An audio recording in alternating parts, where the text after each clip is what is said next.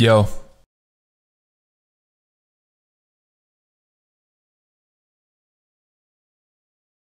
Back with episode 56 of Documenting the Journey. And many of you probably thought, given it's been nearly 3 months since I've made an episode and it's actually December 31st, end of the year, that I was never going to make another episode again, and maybe the pod was completely gone, and maybe that was a good thing or a bad thing or somewhere in between. And I was pretty nervous to make this next video because I no particular reason, but just because I was so out of the loop with things, haven't recorded in nearly 3 months, kind of lost the flow of putting myself on the internet in general, and I'll get into maybe slightly reasons why in a second. On Instagram, Twitter, I've had people messaging me literally saying, "Are you alive?" which is very kind and caring, but yeah, I'm alive, everything's fine. I just took a step back from being in I guess I built this personal brand kind of unintentionally and never with any plan or reason behind it other than just documenting shit, and that kind of drew people in originally with the pod. Then I started the doc series, which I actually think is way more enjoyable and interesting, and ultimately will be more interesting to look back on in years to come. And then like the nature of the doc, the journey, is there's no point doing it unless I document the ups and downs and everything in between, and I'm completely transparent and honest, because I started the series and want to make the series and still do, because I want to look back at it in 5, 10, maybe even 20 years time or 50 years time. Like, how mad will that actually be? We're like the first generation that will be able to do that through Instagram, YouTube, etc. And I often wish I'd documented more in like the past 5 years. So even just looking back a year ago is really interesting now, because everything changes, and when you document it on video, it's cool. But yeah, the nature of doing it means I have to be honest about shit and then have to document everything that's going on. And there's been a few big developments, which I'm not going to share in this video, positive ones in the business that I'm not sure I'm actually allowed to speak about them just yet. Or maybe I probably am, but there'll be like a release about it or whatever. And yeah, I'll speak about it then. I was basically just deep in the fucking trenches, running the business in general, but working on a few key things and milestones, which I'll speak about in later episodes, not to leave on a cliffhanger, but I just can't write yet. And I felt like, A, I probably wasn't allowed to speak about all the details of what was going on while it was going on. And B, if it hadn't ended up positively like it did, I might have regretted talking about it, saying it was going to happen, for it then to not happen. So I decided with all that in mind, it was just best to not post anything for a while, not share too much on Twitter, because I share quite a lot about the business on Twitter as well, which again, never any plan to it. It was just sharing stuff the brand's doing, sharing updates, milestones, which I think is cool, because like the whole, not so much money to it, I think that's a bit of a meme, but like there's a lot of founders on there, consumer brand founders, agency owners, and I think it's just cool to share shit that you're working on, especially if it comes from a place of authenticity and just being honest about shit rather than just trying to sell something like a lot of people do. So yeah, that's kind of why I haven't documented a lot of stuff recently, because there was no point doing it if I didn't speak about stuff that I wanted to speak about that was going on. But by speaking about it before it was done, it felt kind of the wrong way around. And I'm still not speaking about it yet. I'll share a few further updates in the coming weeks. Just 'cause I think it's better to let that be announced properly, rather than me speak about it on YouTube beforehand. So yeah, that's kind of why I disappeared for a while, and I was just super fucking busy. And I mean, life's always busy, isn't it? It's never an excuse. Like, if I said I'd do this every week, I haven't done it every week. I've done it, pretty much every week. I still feel like I'm documenting most of the key chapters, but for anyone that enjoys watching the pod or the doc series, which amazingly there's quite a lot of you, sorry, I've been away for like nearly 3 months. So yeah, that's why I've not been on. I've decided, I also kind of, sometimes you need to step back from putting yourself out there to think like, do I want to do this in the next chapter? And I feel like I am kind of in the next chapter of this business for a few reasons. But also as a result, the next chapter of like what I want to do with my YouTube. I mean, obviously I haven't got a massive following, got what, 8,500 subscribers, something like that. It's not like I'm a fucking YouTuber that's making millions. And I don't know if that's the goal at all. I don't know if even having a personal brand to any extent is the goal. But like most things in life, I decided it's definitely net beneficial for me to keep putting this stuff out, because I think it helps people. Well, it starts with, I genuinely think in 10 years time, I wish I did it than not, just to look back on, whether it's ups and downs. I think it helps people because I like to think my content is very honest, and the nature of it being documenting rather than, creating polished stuff means it's honest. And I think it's in an interesting space.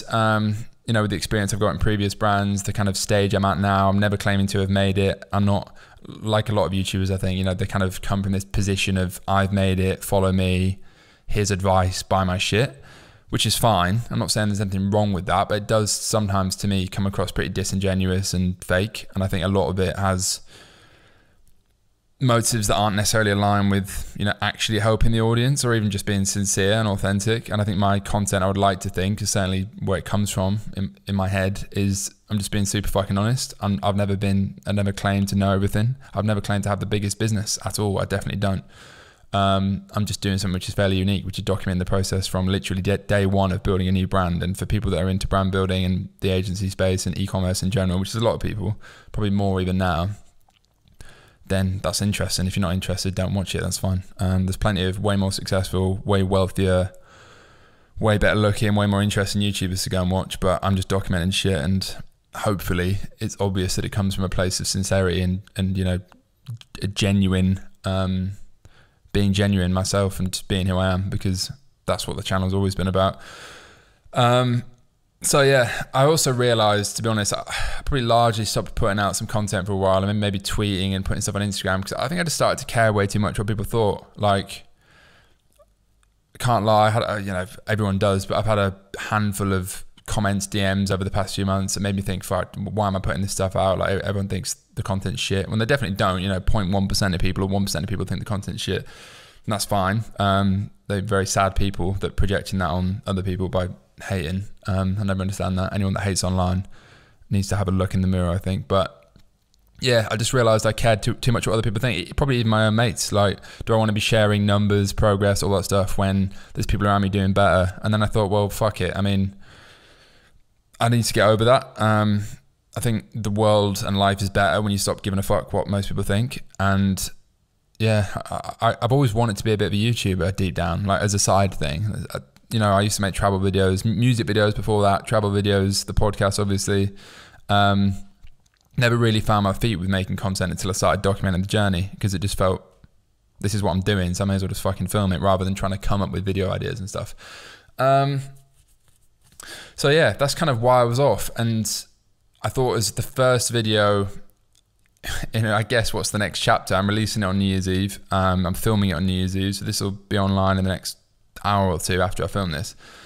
I thought, I've done a few like review of the year videos of not a calendar year, because I haven't had a full calendar year in the business yet. And yeah, I feel like I could, the risk with sharing the progress of a startup online is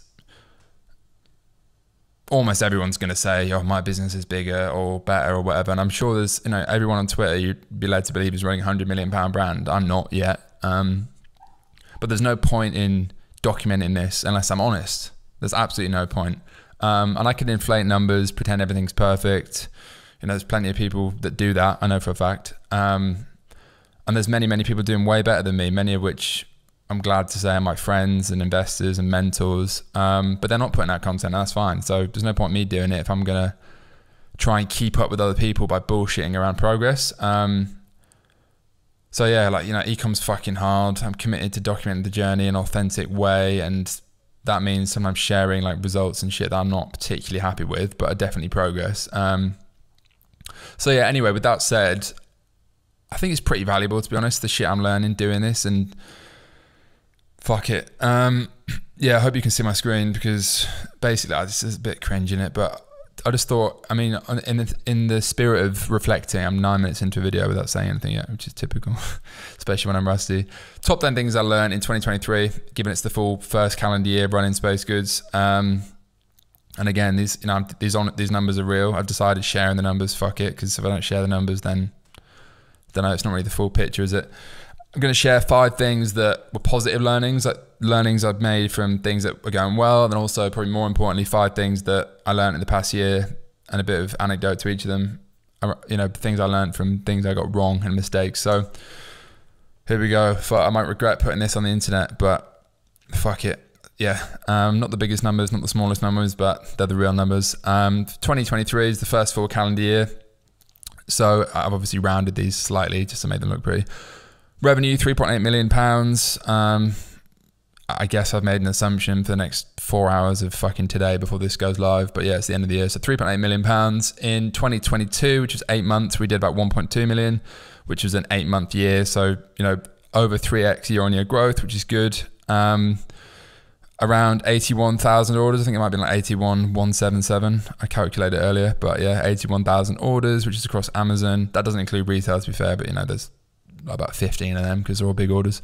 We're at about 9,150 active subscribers as of recording this, which I guess a lot of people really want to see these numbers. So yeah, there you go. Units sold. I know it's over 100K. This is of Rainbow Dust alone, by the way, which is obviously the hero product.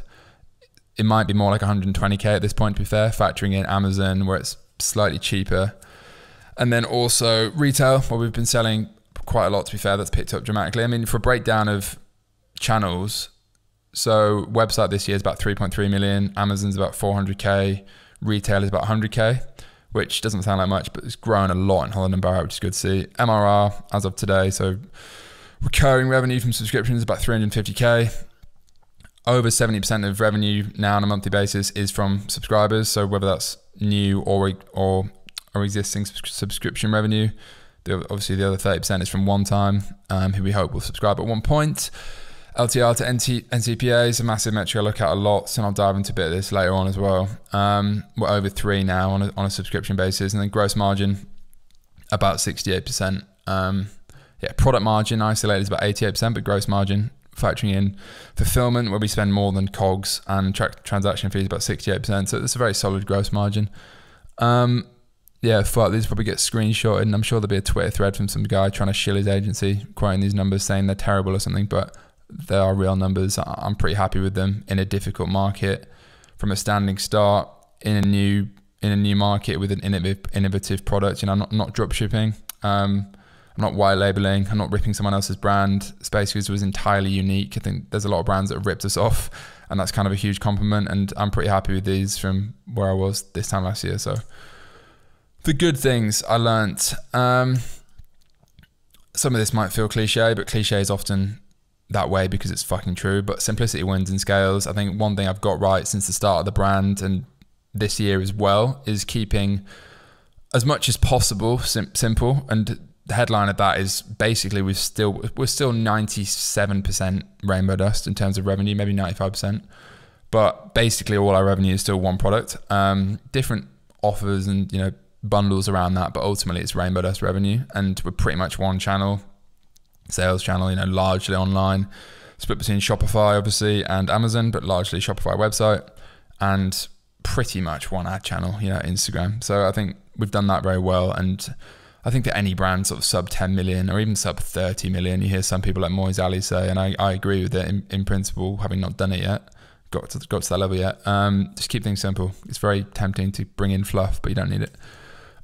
2, offer is everything, and I didn't really think about offer until this year, to be honest. Maybe even halfway through the year, which is kind of embarrassing given I'm meant to be relatively seasoned in the e-commerce startup space, at least kind of 0 to a few million. And by that I mean Rainbow Dust is the product, great, but what's the killer offer that's going to get people to subscribe? Because that's been our key focus, is acquiring subscribers. And for us, it's been the starter kit, and it was originally the starter kit with just a mug, and it became the starter kit with a mug, a pot, a spoon, a frother. So basically just increasing value. Granted, you lose a bit of margin on the first order, but we found that got a lot more people over the line to subscribe on first order. So yeah, offer is everything. I think, especially when you got limited SKUs, think about how you can reposition that SKU to be more valuable, to acquire higher quality customers as well, which is super important. Try and avoid discounts. We haven't really done any discounts. We've just increased value on first order instead. So all that stuff. It's kind of what I said before, but focus on, find one thing. And I guess by this, I mean kind of sales channel, marketing channel, largely for us, until at least 10 mil revenue. And this is the advice I've had from, people that are way smarter than me and with way bigger businesses, guys that built and sold brands, guys that are building brands a few steps ahead of me as well, that I've had some consulting with in the past year as well. And this just rings true with all of them. Find one thing until at least 10 million. There's an argument that's maybe even 30 million. And I spoke about this before on the pod, we're trying fucking direct mail, think about doing out of home. It's all bollocks until at least 10 million. Like ultimately we're an Instagram ads brand right now. Google's starting to scale for us. TikTok just hasn't worked. It kind of ignored it and just focused on Instagram.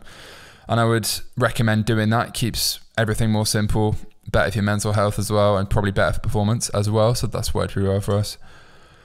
Keep things lean within reason. I spoke to a lot of potential investors over the past year, and I think this is the thing that like kind of money Twitter and the guys on Twitter and sort of this generation maybe don't appreciate in themselves or in ourselves enough, is that a lot of us are running, relatively pretty big businesses with very limited overhead. And you compare that to a lot of older businesses. So, I've come across brands that have got 50 employees and they're doing 10 million in revenue. And I'm like, hold on a second, that's what, 200 grand a year per employee. Like in my mind, a brand should comfortably be able to do $1 million per year per team member, at least core team member. That's kind of that's sort of where we're at right now in terms of core team, at least in terms of run rate. And yeah, I think just keep things lean. I don't have an office. I would like to at some point soon. I'll speak about that on probably a later video about plans there. Keep things lean, focus on what works. But, I say within reason, because I think it's detrimental to have a team that's too lean, and because you ultimately have to work out where there is value as well as cost. Obviously, like not all cost is bad. I'm not even saying an office is bad, but certain things like that I've kept super lean, at least for the first 19 months now of the business, at the end of the first full year as well. So yeah, that will change over time, but it's about knowing what's worth cost. I think things that are definitely worth cost for an early stage brand you're investing in, obviously good media buyers, good agency, good product quality, obviously good product imagery, shit like that, which isn't necessarily cheap. Things that I think are less worthwhile at this sort of stage is, fucking employee benefits, massive PAY packages when you could just have freelancers for the first year or so. Office, I think it's a huge one, especially if you live in a decent spot. So yeah, that's one thing. 5, omni-channel, but still 90% online. I think I've read a lot about this recently. Maybe you have as well if you're interested in the space. I think brands are going omni-channel sooner. By that, I mean, we are on, obviously, our website, Shopify, which I said is like 3.3 million this year. It's a vast majority of revenue, about 400k on Amazon, which is the second biggest channel. But we've also gone into retail. I never really thought about that at the start of the year, but then Holland & Barrett came to me.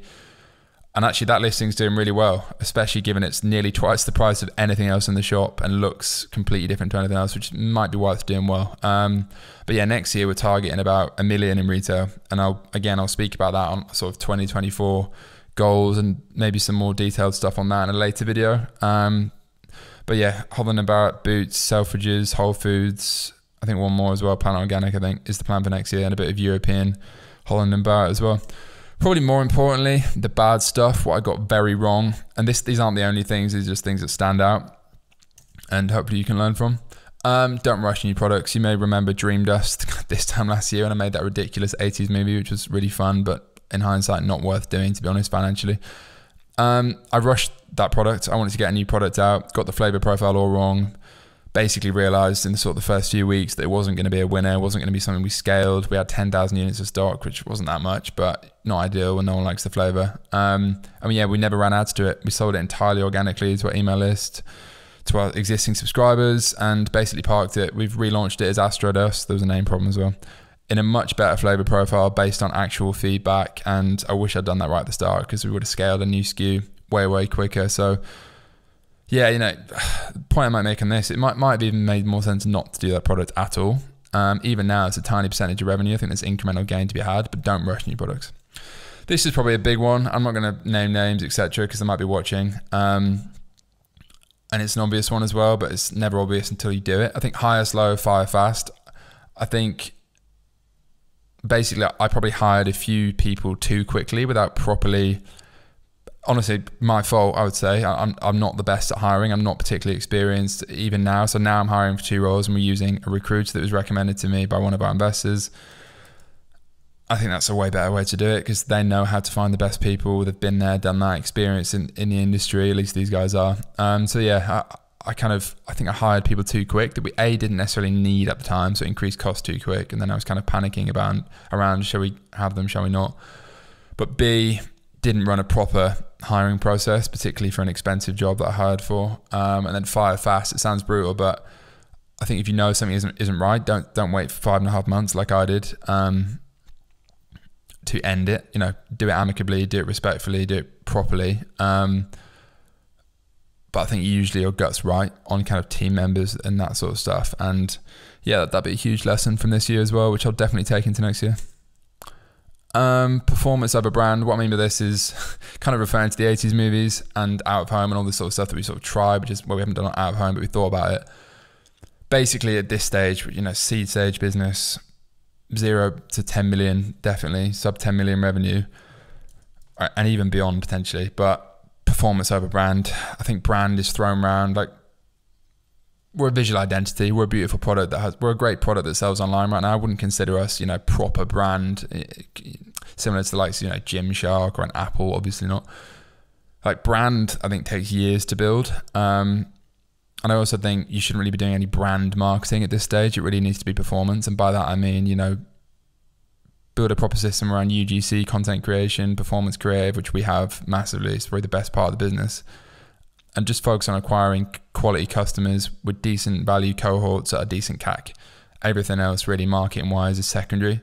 And I think should be kind of ignored at this stage. I'm not necessarily right on that, but that's just my view. Number 4, focus 100% on one key country.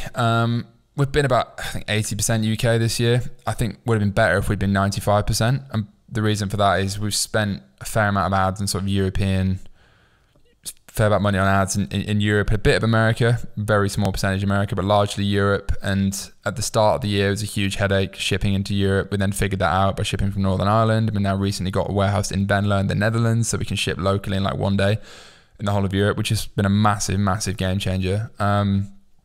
But I'm not sure it's been worth the faff, to be honest. I think it would have been better to focus 100% on one country. I also think for long term, if you're thinking about raising for your brand or whatever, I think having a story where you say we dominated one market first, we haven't even touched that market, for example, Europe or America, probably in my case, this is what we could do, rather than scattering your efforts across multiple countries and sort of half-arsing them. So that's one thing I've learned as well.